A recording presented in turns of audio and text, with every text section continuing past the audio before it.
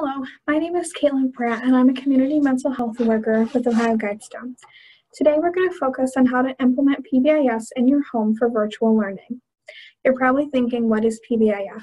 That's an acronym that stands for Positive Behavior Interventions and Supports.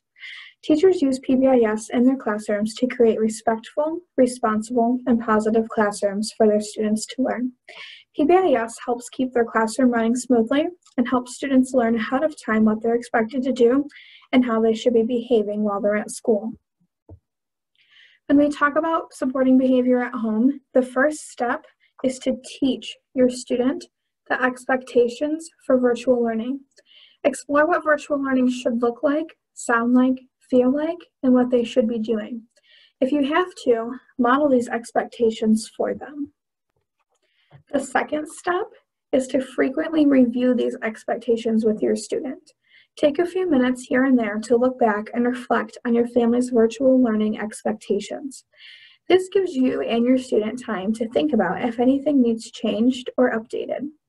It also leaves them fresh in the student's mind. Think about how many times the teacher has to review their classroom routines, line order, classroom rules, school rules, or other things with their class on a daily basis. The third and most important step is to praise your student. Tell them exactly what they're doing and why you like it. For example, I like the way you're sitting in your chair because I know that sitting still really helps you focus. Or another example, I like the way you're taking notes and being a really good listener. Praise should be immediate, and it should focus on a behavior that you want your student to continue doing. The fourth and final step for providing support is to reward. Reward your student for doing a good job or doing what they're supposed to be doing. Rewards can be anything that motivates them. Some kids like stickers, fun activities, family game nights, being able to pick out what they have for dinner, earning a small treat, or other possibilities. Rewards are really endless for students. Some kids can even tell you what motivates them, so you know that you're picking the right reward.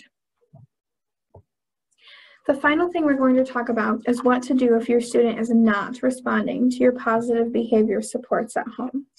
First, acknowledge their feelings. They're allowed to feel upset, angry, sad, or have other emotions. These are unusual times and are especially stressful for children and students. Second, you're going to give them a positive reminder about what they've done well in the past. For example, I noticed last week that you were able to complete all of your homework on time. I know that you're trying your best. Last, you're going to model what you want them to do or say. It's most important that you, their parent, be a good role model and show positive ways of coping with the current changes and interruptions to a normal daily life. A few more helpful tips for implementing PBIS into your virtual learning from home would be to provide additional support by making a clear routine, something that kids can follow each day. So think about what a teacher creates for their classroom to follow. The kids in the classroom know that they have certain classes at certain times. They know when lunchtime is, they know when specials are, and they know when they're done for the day. This can help provide structure and support positive behavior because your student will be learning and organized. Another one is to create clear and concise expectations for learning times. Another one would be to create a special learning space for your student to use whenever they are virtual learning. And most importantly, the last one is to maintain a 5-to-1 ratio with 5 positive praise statements for every 1 correction or reprimand that you have to give.